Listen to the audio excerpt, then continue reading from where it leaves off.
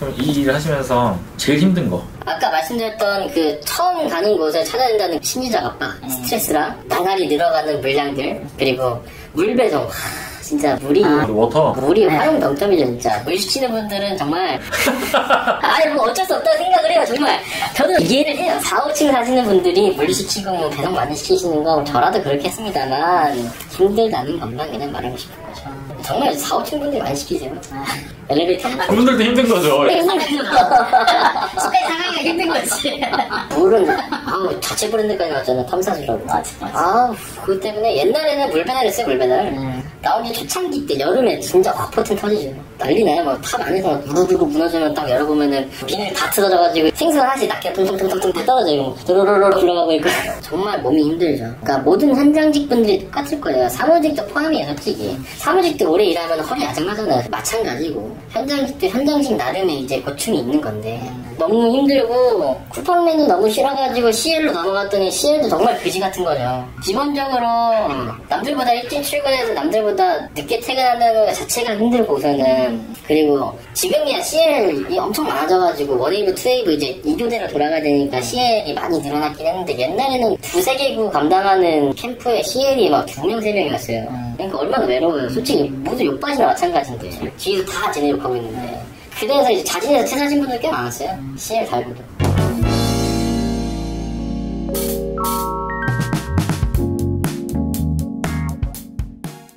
개인 사업자라면 내 일을 내가 책임지고 마무리만 하면 되잖아요.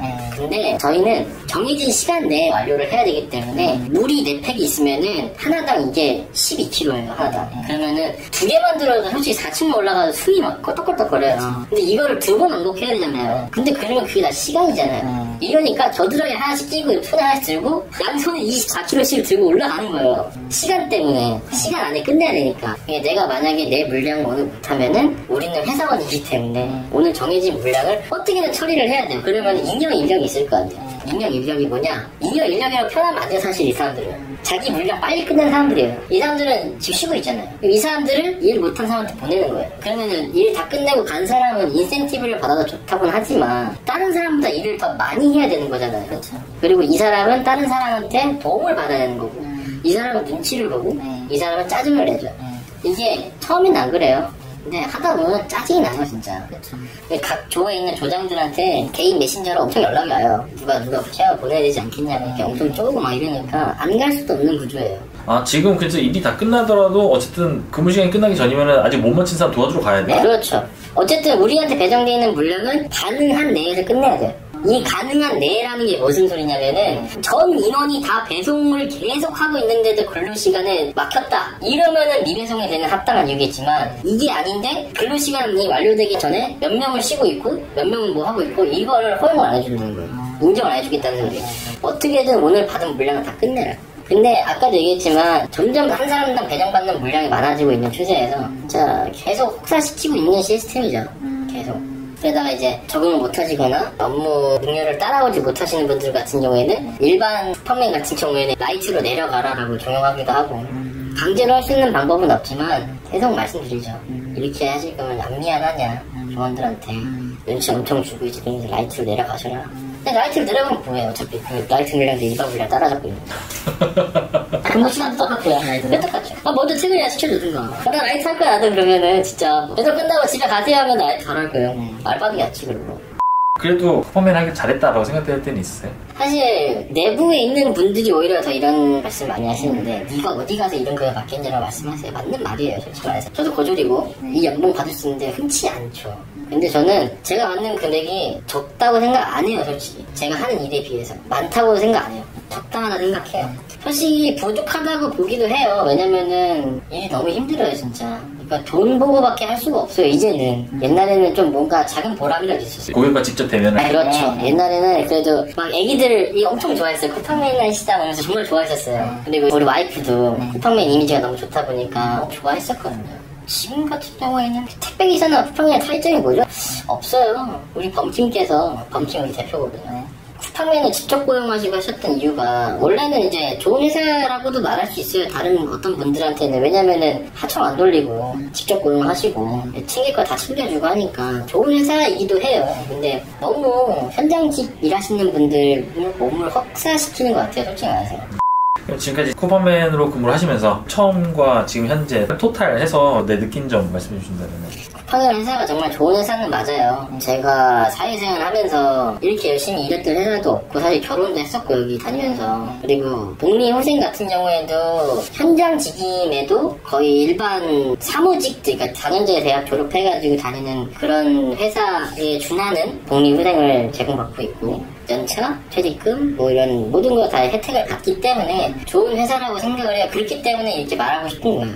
만약에 뭐 그지 같으면 그냥 두죠. 그냥 저도 말아버리죠. 나 택할래 안녕 하고 가면 되지. 저도 솔직히 지금은 탈팡각을 재고 있어요.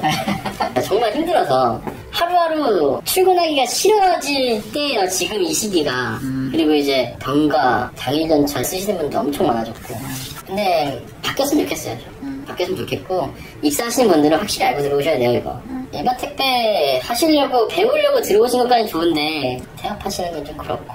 근데 여기서 쿠팡에서 그렇게 연차 이런 거를 누리다가 다른 택배로 가기도 사실 쉽지 않을 것 같은데요? 다른 택배로 간다면 돈만 보고 가는 거죠.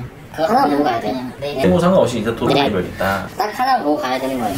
저 같은 경우에도 지금 부모님이 이제 편찮으시고 모시고 사는 시점이 되다 보니까 저도 지금 돈이 좀 필요해요. 이제 300 언제 들면 생활이 안 돼요. 외벌이거든요. 그리고 그래서 지금 탈팡을 재고 있어요. 이번에 탈팡하신다면 어떤 쪽으로 또 생각하고 계세요? 아마 택배 가겠죠. CJ나 이제 택배 쪽에서는 워너비 못 채우고 가겠죠. 못 채우고. 어쨌든 쿠팡에 대해서 그렇지만 약간 좀 애증의 존재잖아요. 쿠팡이 어떻게 변했으면 좋겠다 이런 바람 같은 게 있어요?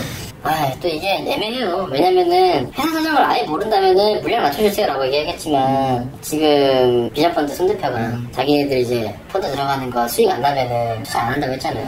그래가지고 쿠팡도 어떻게든 흑자 전환하려고 노력하는 걸 알고 있어요. 그리고 그렇게 해야 된다는 것도 알고 있어요. 살아남으려고 그렇게 해야죠. 흑자 전환이 만약에 가능하다면 다른 쪽을 줄일 수 있는 방법이 있다면 인건비에서 우리 인건비 말고 다른 쪽에서 줄일 수 있는 방법이 있다면 뭐 고위급이라든가 그러니까 우리 연봉을 챙겨달라는 게 아니에요.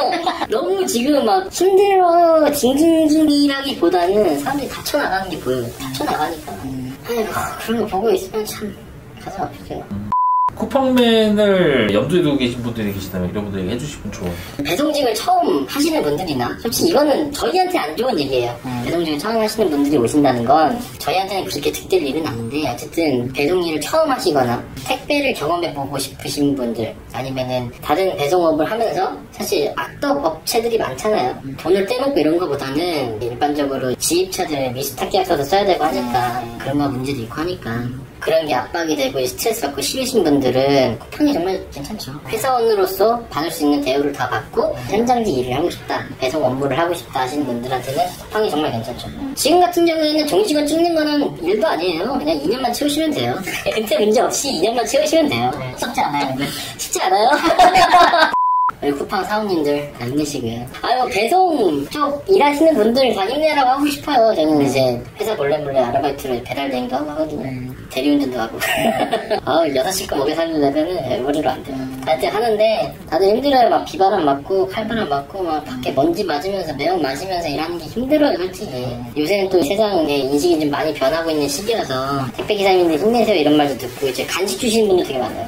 진짜 계단 딱 올라가면 5층이어가지고 막 쌀 들고 막 하면서 올라갔는데 거기 간식 놔주시면 사다리로 풀리죠 이제. 감사합니다 이러면서 원래는 문을 퍽 던지는데 조심히 내려다니고 하여튼 많이 바뀌었어요. 그런데 너무 쉽게 덤벼드시는 분들도 있고 자기 체력을 알아야 돼요. 현장에서 일하려면은 그래야지 어느 정도 할 수 있겠구나 욕심 안 내고 시작을 하시는 거지. 그런 분들한테도 힘내라고 우선 얘기하고 싶어요.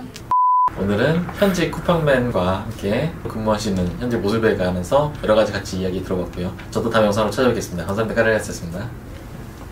고생하셨습니다. 오늘 모자이크고 음성 변조는 어떻게 할까요? 그러니까 저희 시스템에 보면은 직접 받고 구제시 문학 그리고 경비실 그리고 기타 이렇게 크게 4가지가 있어요. 옛날엔 더 많았어요. 직접 받고 구제시 경비실 직접 받고 구제시 기타 엄청 많았어요. 그러니까 이걸 다 들어줄 수가 없는 거예요. 이제 일이 바빠지니까.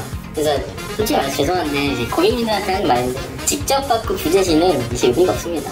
거의 뭐 저 같은 경우에는 무조건 문 앞에 나가요. 시간이 없어가지고 경비실도 문 앞에 나는 경우 많아요.